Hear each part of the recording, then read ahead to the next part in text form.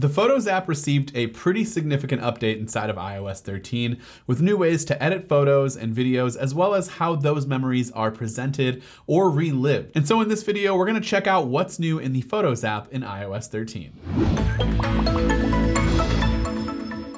Before we get started, be sure to subscribe and hit the bell to get notifications whenever we share a video. Starting off with the updated Photos tab, this is how all of your pictures will be presented to you. And as you can see, it looks quite different than before.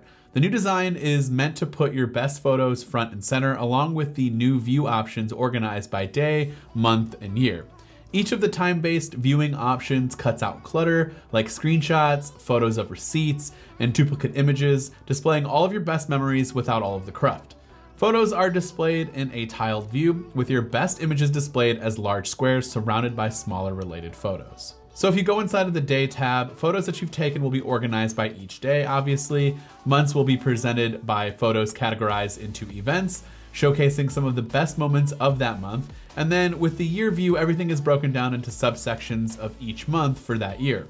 Overall, it's a much more streamlined approach and better way of seeing things, and since a lot of the unnecessary photos like receipts and screenshots have been cut out, you'll be able to see a lot of great images and videos from specific locations, concerts, holidays, and much more front and center. Speaking of videos and even live photos, that content will be auto-played silently while you're looking through photos in the day view, making your browsing experience much more dynamic and fun. The For You section is also still available, which was introduced last year in iOS 12, and it's still in its own tab, which also shows curated photos, but the Photos tab focuses on specific dates, while For You aggregates content from multiple dates like beach days, different trips, people, pets, etc. One new feature of the For You section, specific to your contacts that you have photos of in the People album, and also if you have their birthdays assigned to them in the Contacts app, Apple will show you photos of the person in the For You section of the Photos app on their birthday.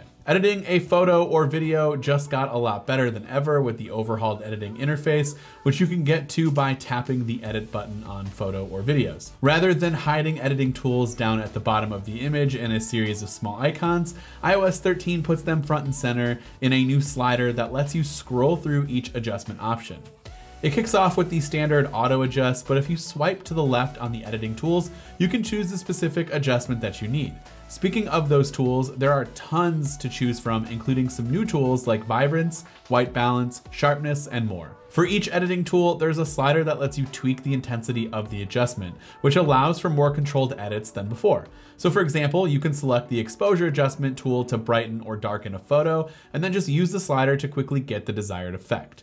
Intensity has specific numbers, so it's easy to tell how much of the effect that you've applied at a quick glance. The same intensity slider applies for filters too, making filters a lot more functional in iOS 13. Portrait lighting added a new effect called high key mono, which is a black and white effect very similar to the stage light mono, but it also adds a white background instead of a black background. The best part about portrait lighting in iOS 13 has to be the new adjustment tools, which can allow users to tweak the added lighting. It's designed to allow you to adjust the intensity of the lighting, which can drastically change the look of a portrait image. So think about if you're in a studio and they have the lights all around you, kind of like what I do here. If I wanted to move them back and forth, you would notice the lighting effect would change. So that's pretty much what you're doing with the intensity slider. A lot of the new features that we saw in the photo editor also makes its way to video editing for the first time. Apple offers editing tools to adjust parameters like exposure, contrast, saturation, brightness, and more. Plus, there are built-in filters that you can apply. You can also use the same auto adjust feature in videos that's long been available for photos to get a quick improvement. As I mentioned before, like the photo editing tools, in the video editor, you'll feature sliders to control the intensity of your adjustments so that you can make dramatic or subtle changes to the lighting, brightness, and other elements. And there continue to be available tools for adjusting video length. Another useful feature, in my opinion, is the ability to change the aspect ratio on the fly by utilizing some of those different aspect ratio options. So for social media, where square videos might perform or look a little better, users can select the square option and the video's aspect ratio will be adjusted automatically. The best part about this is if you decide that you don't like any of these changes you made to your videos, you can actually just revert back to the original footage without losing anything at any time. So let us know what you think of the new Photos app and all of the new updates in the comment section down below. This has been Dan with Mac Rumors. Thanks for watching, and I will see you in the next video.